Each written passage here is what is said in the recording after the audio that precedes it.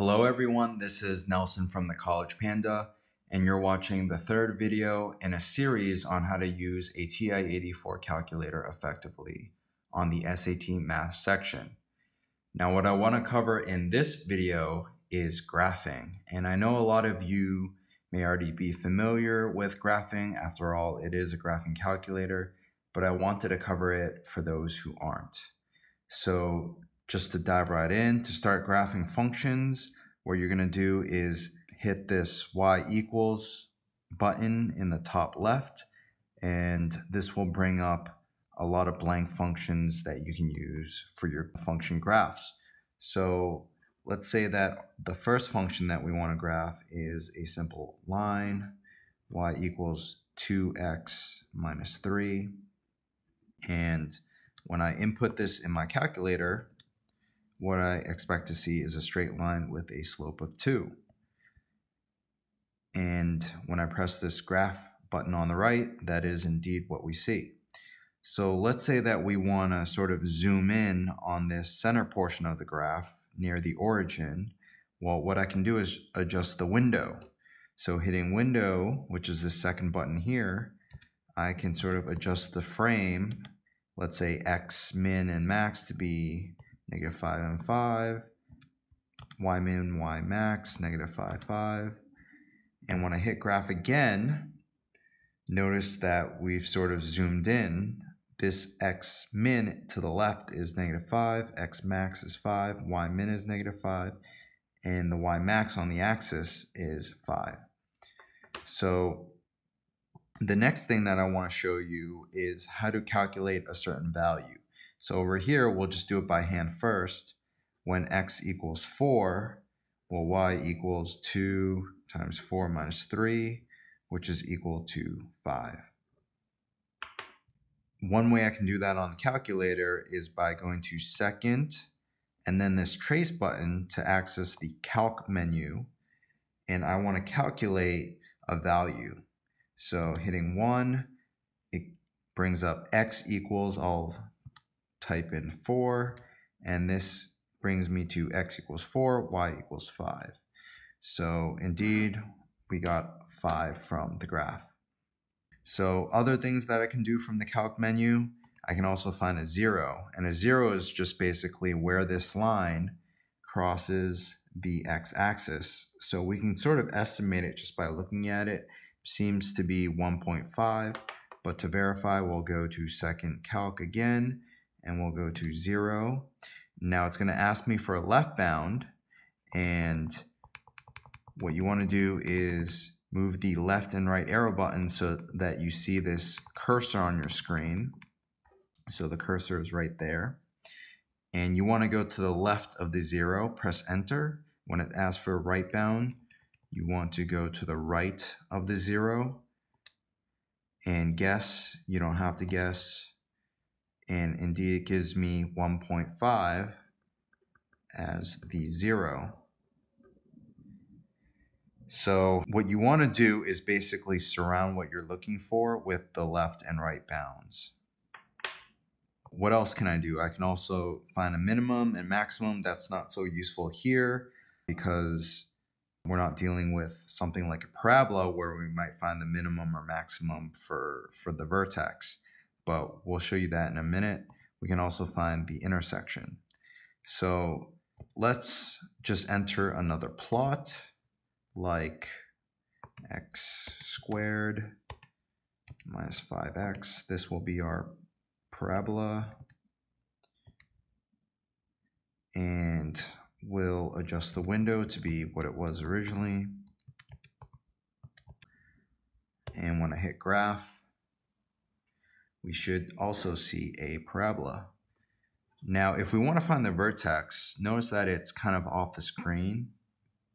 So what we need to do is adjust the window so that we can actually see it. So I'll put the y min to be -15, and hopefully now we'll be able to see sort of that minimum. Nope, still can't. So I'll do -20. And again, this is all trial and error when you're adjusting the window. You just kind of have to play it by ear. So let's use this calc menu to get to the minimum. And let's try to find the vertex. So my cursor is on the line, which is not what I want. I want the cursor to be on the parabola because that's the graph that we're focusing on. So when the cursor is on the line, you just have to press the down arrow to move to the parabola. And now I don't know if you can see that, but the cursor is blinking right there. And again, when it asks for the left bound, go to the left of the vertex, and then right bound, I want to go a little to the right of the vertex.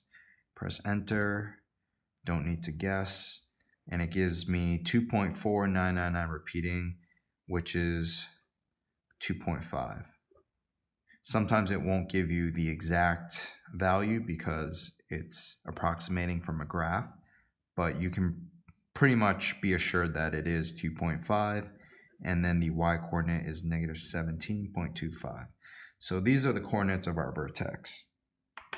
So going back to our calc menu, we won't find the maximum here, we don't need to, but if we had a parabola that was an upside down U, you might use the maximum to find the vertex in that case. So the next one is intersect, and this is to find where two graphs intersect. And this is really useful for when you're dealing with a systems of equations question. So imagine that I have my two previous graphs as a system of equations, and I needed to find their solution. Well, their solution is just their intersection point, the point at which they both cross at the same time. So to do that on our calculator, we'll go intersect, and our cursor is on the line, so that's our first curve. So we'll press enter.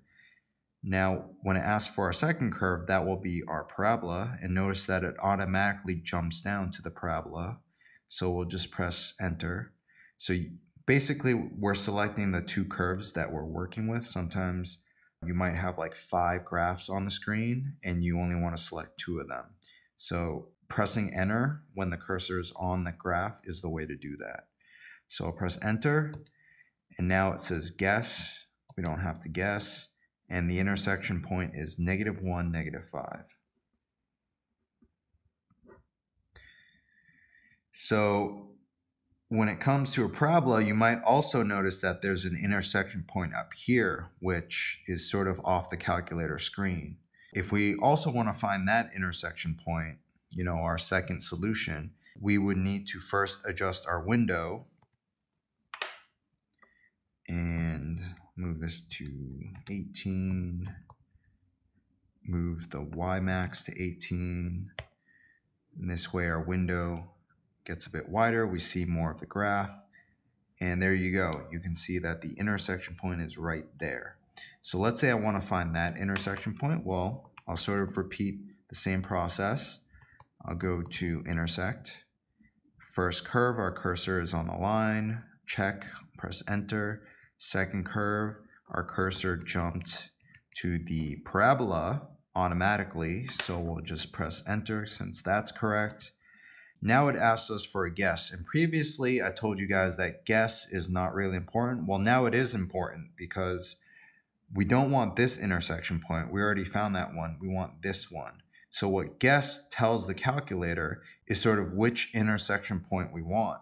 So if we guess on this end, it'll calculate what the point is there. And if we guess an x value on this end, it'll give us the intersection point over here. So just looking at the axis, we can sort of guess that the intersection point is around like 7 or 8. So I'll just type in 7, x equals 7, that's our guess, and it will find the intersection point towards that end. And indeed, the intersection is at 8, 13.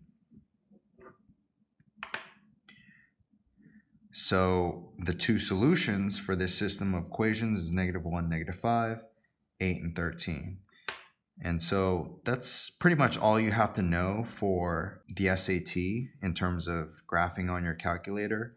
The last thing that I'll mention is that you can actually turn these functions on and off depending on whether you want to graph them or not. So by highlighting this equal sign up here, I can press enter. And now the equal sign is no longer having this dark black background. And now when I graph, it should only graph the parabola.